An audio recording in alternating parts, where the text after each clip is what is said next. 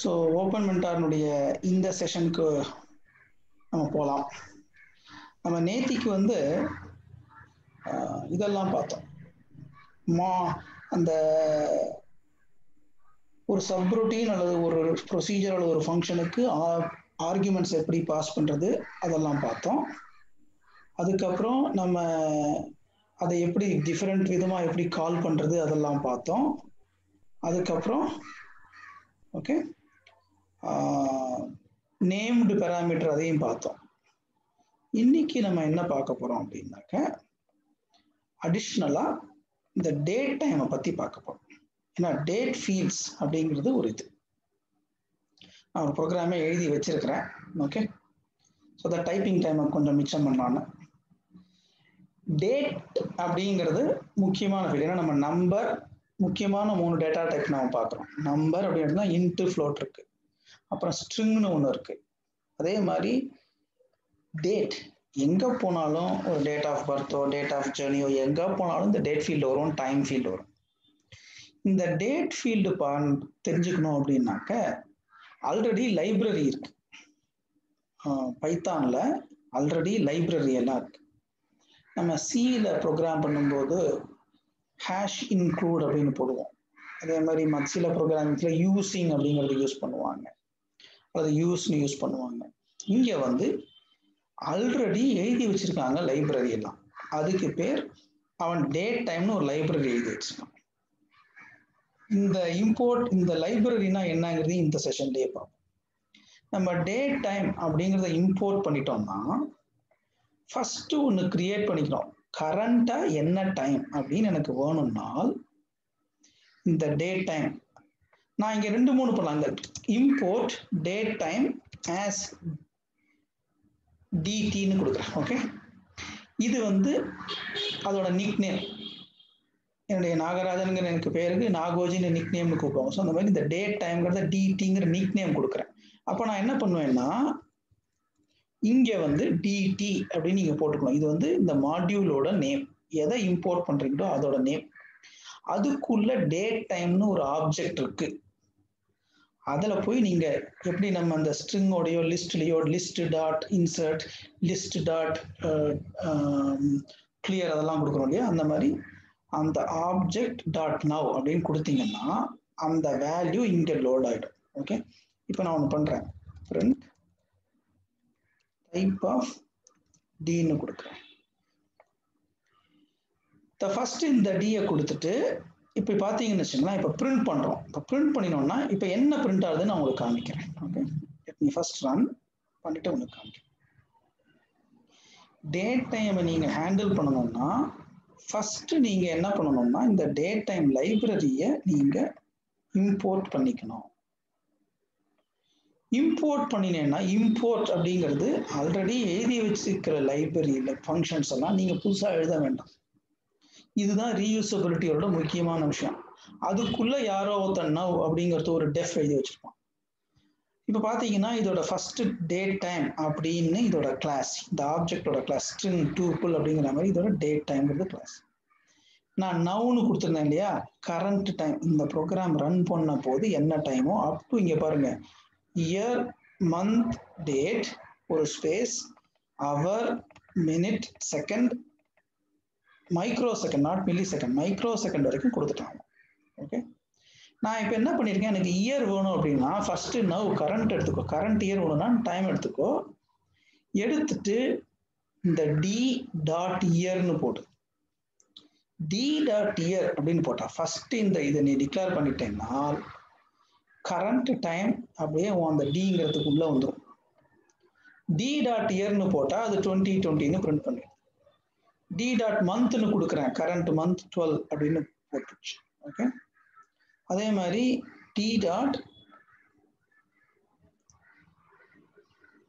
டே கொடுக்குறேன் 22ஆம் தேதின்னு சொல்லுது. D dot அவர் கொடுக்குறேன் 13 மினிட் செகண்ட். நான் மைக்ரோ செகண்ட் எடுக்கல. ஓகே, ஸோ இந்த டேட் டைம் ஆப்ஜெக்டை நீங்க ஃபர்ஸ்ட் எடுத்து லோட் பண்ணிட்டு அதை லோட் பண்றதுக்கு முன்னாடி நீ என்ன பண்ணணும்னா இம்போர்ட் அப்படின்னு கொடுக்கணும். Import date டைம்ங்கிறது pre defined library. அந்த லைப்ரரியை நீங்க இம்போர்ட் பண்ணிக்கிட்டு, இம்போர்ட் பண்ணினா என்ன ஆகும்னா இதுல எழுதியிருக்கிற எல்லா டெஃப் ஃபங்க்ஷன்ஸும் உங்களுக்கு இதுக்குள்ள ஆக்டிவ் ஆகிடும். ஆக்டிவ் ஆயிடுச்சுன்னா நீங்க என்ன பண்ணலாம்னா அதுக்கப்புறம் இந்த டிடிங்கிறத வச்சு லோட் பண்ணி இந்த டில லோட் பண்ணிட்டு கனெக்ட் ஆகிடும். இயர், மந்த், டே, அவர், மினிட், செகண்ட கூப்பிட்டேன்னா உனக்கு ஆட்டோமேட்டிக்கா அந்த டேட்டா உள்ள வந்து உட்காந்து. ஸோ உனக்கு இப்போ என்ன டேட் வேணும்னா அதை யூஸ் பண்ணிக்கலாம். இது கிளியரா? ஒரு கரண்ட் டே டைம் எப்படி எடுக்கிறது, அந்த டயத்துலேருந்து அந்த ஒரு இதுக்கு பேர் ஃபுல் டைம் ஸ்டாம்ப், இதுக்கு பேர் டேட் டைம் ஸ்டாம்ப்னு பேர். இந்த டேட் டைம் ஸ்டாம்ப்லேருந்து எல்லாத்தையும் ஸ்ப்ளிட் பண்ணி எடுக்கணும்னா டாட் இயர் டாட் மந்த்னு யூஸ் பண்ணி. இப்போ நான் வேணாம் இங்கே உள்ள போயிட்டு டி டாட் நான் ப்ரெஸ் பண்ணினாலே இவ்வளவு கலண்டர் இருக்கு, right? Is ah week day, micro second அப்படின்னு எடுக்கலாம், எல்லாம் எடுக்கலாம் நீங்க. ஓகே, இவ்வளோ ஃபங்க்ஷனும் எழுதி வச்சிருக்காங்க. இதில் பார்த்தீங்கன்னா ஏகப்பட்ட ஃபங்க்ஷன் இருக்கு. எனக்கு டைம் மட்டும் வேணும், ஓகே, டைம் ஜோன் வேணும், டைம் ஜோன் நேம் வேணும், ஓகே, டைம் ஜோன் நான் இந்த எந்த டைம் ஜோன்ல இருக்கணும்னு எனக்கு தெரியணும், யூடிசி டைம் ஸ்டாம்ப் என்ன, எல்லாத்தையும் இந்த டைமை டூப்புலா கொடு, எல்லாத்தையும் நீ எடுக்கலாம். இதுல இவ்வளவு ஃபங்க்ஷன் இருக்கு. பட் இதுல நமக்கு என்ன வேணும்னா மெயின்லி இந்த ஃபங்க்ஷனை வந்து எனக்கு இது வந்து வீக் டேயா டேயா இயர் இதெல்லாம் தெரியணும்னா மேக்ஸிமம் இவ்வளோ யூஸ் பண்ணும். Maybe additional few functions use பண்ணும். ஸோ இதுக்கு நீ pre defined library date time அப்படிங்கிறத இம்போர்ட் பண்ணிக்கணும். இதுதான் என்னுடைய சாராம்சம். இது கிளியர் இல்லையா உங்களுக்குலாம்? கிளியர்னா கை தூக்குங்க.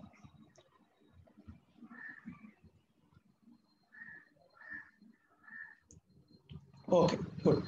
இப்போ நான் அந்த இம்போர்ட்னா என்ன, இதுக்கு பேர் பைத்தான் மாடியூல்ஸ் அப்படின்னு பேர். பைத்தான் மாடியூல்ஸ் எப்படி ஃபங்க்ஷன் ஆகுது அப்படின்னு பார்ப்போம். பைத்தான் மாடியூல்ஸ் ஃபங்க்ஷன் ஆகிறத பற்றி நீ தெரிஞ்சுக்கணும்னா நான் வந்து ஒரு ஃபங்க்ஷன் எழுதி வச்சிருக்கேன். ஓகே, நான் என்னுடைய மாடியூல்ஸ் அப்படின்னு ஒரு இது எழுதி வச்சிருக்கேன். அது ஒரு பைத்தான் ப்ரோக்ராம், modules.py அப்படின்னு ஒரு பைத்தான் ப்ரோக்ராம் எழுதி வச்சிருக்கேன். இதில் என்ன பண்ணிருக்கேன்னா இதுல கோடு மெயின் கோடே கிடையாது, இது எக்ஸிக்யூஷன் எல்லாமே functions. def1, def_m1, def_m2, def_m3. அதில் ஜஸ்ட் ஐஎம் இன் m1, ஐஎம் இன் m2, ஐஎம் இன் m3 நீங்க உள்ள என்ன வேணா எழுதிக்கலாம். ஓகே, வெஹிக்கிள் நம்பர் வேலிடேட் பண்றதை ஒரு ஃபங்க்ஷனா எழுதி உள்ள போடு, பேன் நம்பர் வேலிடேட் பண்றது போடு, இமெயில் எழுதுறத வேலிடேட் பண்றது போடு, அக்கௌண்ட் நம்பர் உங்க பேங்க்குக்கு ஏற்ற மாதிரி எப்படி பண்றது, ப்ரீமியம் நம்பர் எல்லாத்தையும், பாலிசி நம்பர் எல்லாத்தையும், டேட் ஆஃப் பர்த் எப்படி வேலிடேட் பண்றது, இது எல்லாமே நீ ஒரு ஃபங்க்ஷனா எழுதி உள்ள போட்டு ஒரு file. First create a Python file with all functions. உனக்கு என்ன ஃபங்க்ஷன் வேணுமோ, எதெல்லாம் வேற வேற இடத்துல கூப்பிட போறியோ அதெல்லாம் இந்த இடத்துல தூக்கி போட்டுரு. இது கிளியரா? இதுல வேற ஒண்ணுமே கிடையாது, டெஃப் மட்டும்தான் இருக்கும். டெஃப் அதோட ஸ்டேட்மெண்ட்ஸ் மட்டும்தான் இருக்கும். ஃபர்ஸ்ட் இதை ஒரு ஃபங்க்ஷனா எழுதிடணும். முடிஞ்சிச்சா? இப்போ நான் என்ன பண்ண போறேன்னா இன்னொரு ஃபைல் கிரியேட் பண்ண போறேன், நியூ ஃபைல் கிரியேட் பண்ண போறேன். அங்க நான் என்ன பண்ணினேன், இம்போர்ட் கொடுத்துருந்தேன் இல்லையா, இம்போர்ட் அப்படின்னு போட்டு ஒரு ஃபங்க்ஷன் கொடுத்துருந்தேன். நான் இப்போ என்ன பண்ண போறேன்னா இம்போர்ட் மாடியூல்ஸ் ஆஸ் எம் அப்படின்னு நான் போடுறேன். அதை இம்போர்ட் பண்ணிக்கோ. அந்த மாடியூல்ஸ் தூக்கி இட் இஸ் ஈக்குவலன் டு அங்க இருக்கிற ஃபங்க்ஷன்லாம் இந்த ஃபைலை தூக்கி காப்பி பண்றதுக்கு தான். ஆனா ஒரு தடவையும் காப்பி பண்ணினா நீ மாத்தி மாத்தி சேஞ்ச் பண்ணிக்கிட்டே இருக்கணும். இங்க வந்து ஒரு இடத்துல நீ எழுதிட்டேன்னா அதை திருப்பி திருப்பி காப்பி பண்ணவே வேண்டாம். ஜஸ்ட் இம்போர்ட்னு கொடுத்தா போறோம், அதுல இருக்கிறதுலாம் இங்க வந்துடும், வேற நீ ஒண்ணுமே பண்ண வேண்டாம். அதை பண்ணி முடிச்சுட்டு நான் இப்ப என்ன பண்றேன்னா அடுத்த லெவல், ஒன்ஸ் இம்போர்ட் பண்ணிட்டேன்னா இம்போர்ட் பண்ணினதுக்கு அப்புறம் எனக்கு பிரச்சனையே கிடையாது. M1 எழுதிருக்கேன்னா அந்த M1 நான் கூப்பிடுறேன், கால் M1. ஏன்னா எனக்கு தெரியும் இந்த modules.pythonக்குள்ள M1ங்கிற ஃபங்க்ஷனை நான் எழுதியிருக்கேன்னு எனக்கு நல்லா தெரியும். நான் இப்போ இதை சேவ் பண்றேன். ஓகே, காலர் அப்படின்னு சேவ் பண்றேன். நான் என்ன பண்றேன்னா இப்போ இதை ரன் பண்றேன். Just watch. ஃபர்ஸ்ட் இம்போர்ட் பண்ணினேன். இந்த ஃபர்ஸ்ட் மாடியூல்ஸ் டாட் பிஒய்ங்கிறதுக்குள்ள என்னுடைய ஃபங்க்ஷன்ஸ் M1 M2 M3 தூக்கி போட்டுக்கிட்டேன். அது தனி ஃபைல்.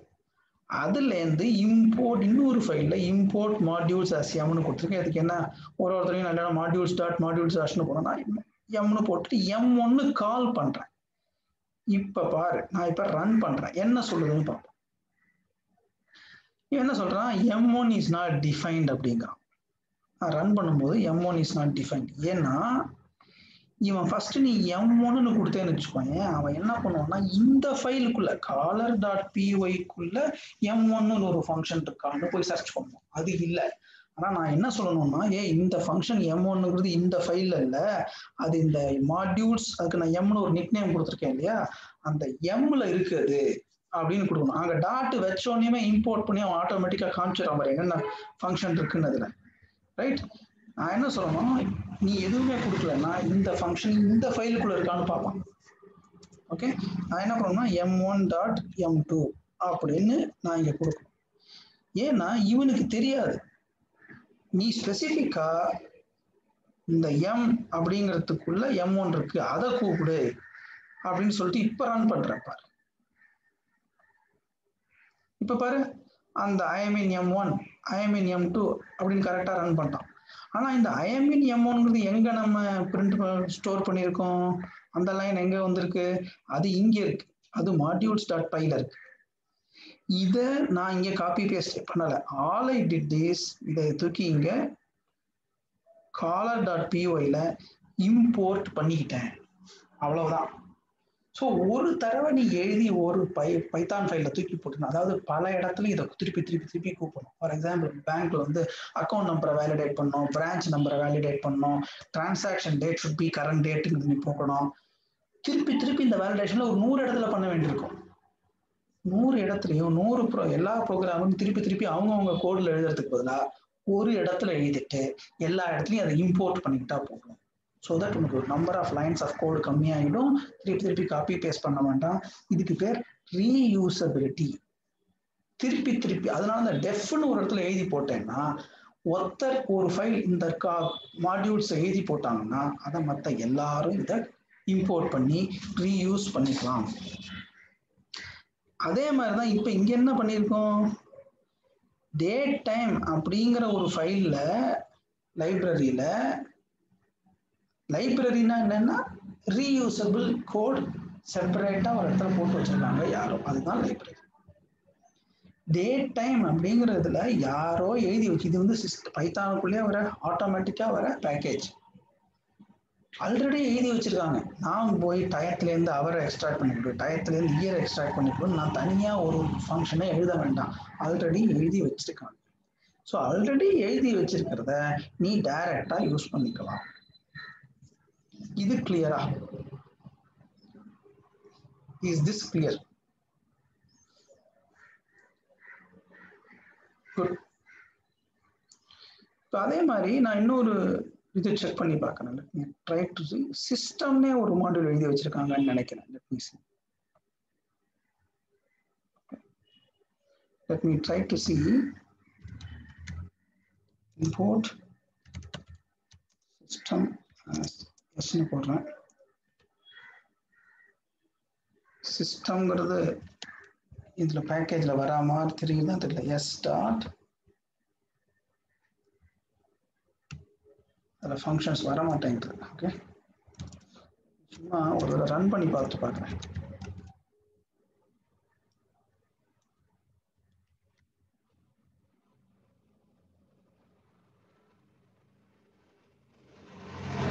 ஏன்னா இந்த சமயத்துல சில இடத்துல சிஸ்டம்ங்கிறது பை டிஃபால்ட்டா இருக்கும், இங்க இல்லைன்னு நினைக்கிறேன். Let me check what exactly. ஏன்னா இப்போ எனக்கு டைரக்ட்லி வேணும், அதே மாதிரி நான் ஆப்ரேட்டிங் சிஸ்டம் கமெண்ட்ஸ் எல்லாம் நான் ரன் பண்ணுவேன்னா அதுக்கு ஒரு லைப்ரரி இருக்கு.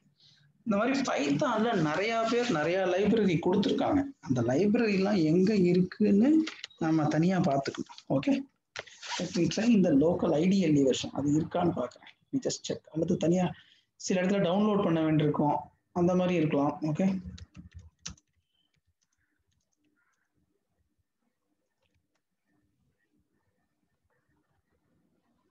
1 second, let me try. அல்லது இதுக்கான டவுன்லோட் பண்ண முடியும் இல்லை name module name system download பண்ணணும். அந்த ஃபைல் எதாக இருக்குன்னா பைத்தான் லைப்ரரிஸ்க்கு நிறைய டவுன்லோட் பண்ண கொடுத்துருப்பாங்க, அதை நீங்கள் டவுன்லோட் பண்ணிக்கலாம். இதில் இம்போர்ட் மேத்னு இருக்குன்னு நினைக்கிறேன், math as eggs. Okay, let me try to run. I think மேத்னு தான் நினைக்கிறேன் அதோட நேம். ஓகே. ஸோ மேத்னு ஒரு லைப்ரரி இருக்கு. இந்த மேத்ங்கிற லைப்ரரி எதுக்காக யூஸ் பண்றோம் அப்படின்னா, இங்க பார், இப்ப M dot sorry X dot. Okay, எக்ஸ்ல என்ன இருக்கும், நம்ம மேத்தமேட்டிக்ஸ்ல படிக்கணும்ல, sign, cos, tan, right, ceiling, floor, factorial எல்லாம் இருக்கு இல்லையா. எக்கச்சக்கமா கொடுத்துருக்கோம், square root, lock, lock to the base 10 எல்லாம் இருக்கு பாருங்க. அதே மாதிரி permutation, combination, power, product, radiance, mainly trigonometric function. எனக்கு square root கண்டுபிடிக்கணும். Okay, x dot, okay, y is equal to x dot sqrt of 100 print y அப்படின்னு நான் கொடுக்குறேன். ஓகே, இப்போ ரன் பண்ணுவோம். ஸோ இப்போ பிரிண்ட் ஆகிடுது, ரைட். இப்போ பார்த்தீங்கன்னா இது வந்து 10 square root of 100 is 10 print பண்ணுறது. நான் ஸ்கொயர் ரூட்டுங்கிற ஃபங்க்ஷன் நான் எழுதலை, மேத்ல எழுதி வச்சிருக்கேன். ஓகே, இப்போ நான் அதே மாதிரி y is equal to math dot, okay, for example factorial இருக்கு இல்லையா, நீங்கள் டைப் அடிச்சாலே போகிறோம். Factorial of what, factorial of நான் வந்து 6ன்னு கொடுக்குறேன். print y. What is factorial of 6? 1 into 2 into 3 into 4 into 5 into 6 must be 720 நினைக்கிறேன். Let us run. சாரி, மேத்னே போட்டேன்னா எக்ஸ்ன்னு போடணும், ஏன்னா மேத்தை எக்ஸ்ன்னு நிக் நேம் கொடுத்துருக்கேன், அதனால நான் அதான் எடுத்துப்பேன். 720 1 into 3 into, ஸோ இதுக்கெல்லாம் நான் ஃபங்க்ஷனை எழுத வேண்டாம்.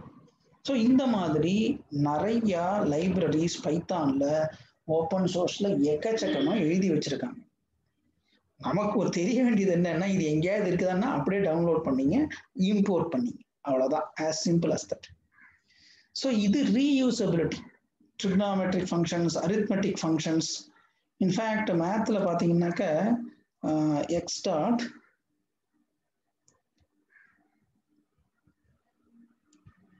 ஃபார் எக்ஸாம்பிள் பவர்னு ஒன்று இருக்கு, ரைட், பவர் அப்படின்னு இருக்கு. Power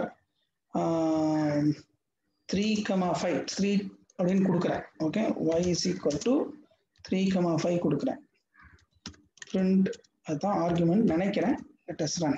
okay, print y, let me run it. 3 power 5, 3 into 3 into 3 into 3 into 3 ஆட்டோமேட்டிக்காக கொடுத்துரும்.